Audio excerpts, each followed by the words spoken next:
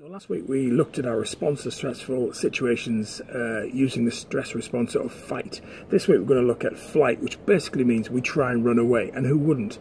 If a situation is that bad, who wouldn't want to run rather than stay and face the bear, rather than stay in that tricky situation? So how do we respond more positively when everything within us screams out run?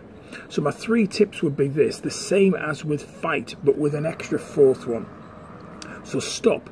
Pause, relax, realise first of all that you are safe. There isn't something that you really need to run from. You might not like what you're just about to encounter, but don't run, you are safe.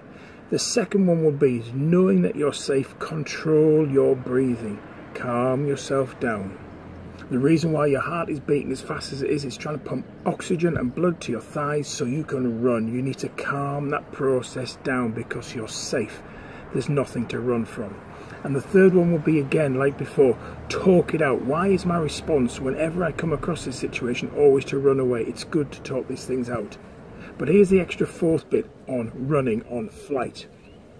The TV presenter and kind of adventurist and extreme guy Bear Grylls said this brilliant quote that I found just the other day. He says this: being brave isn't the absence of fear. Being brave is having that fear but finding a way through it.